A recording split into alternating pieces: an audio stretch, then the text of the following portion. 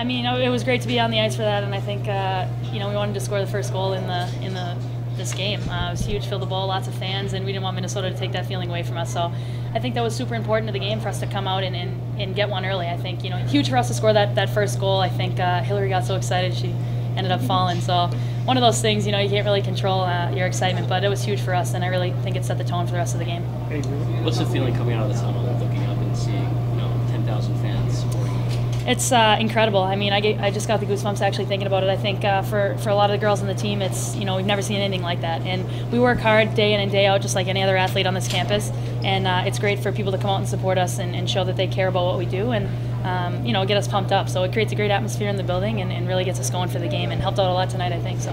Yeah, it was great. We came out to the band, and we haven't had them. I don't know. I've had them maybe once since I've been here, and then the student section was pretty filled. It was great. It felt like I was at a men's game. Minnesota's power play is pretty intense, and they move the puck well, but happened to get in front of a shot, and I think she overcommitted herself a little bit to the outside, which allowed me to take it to the net and score on the backhand.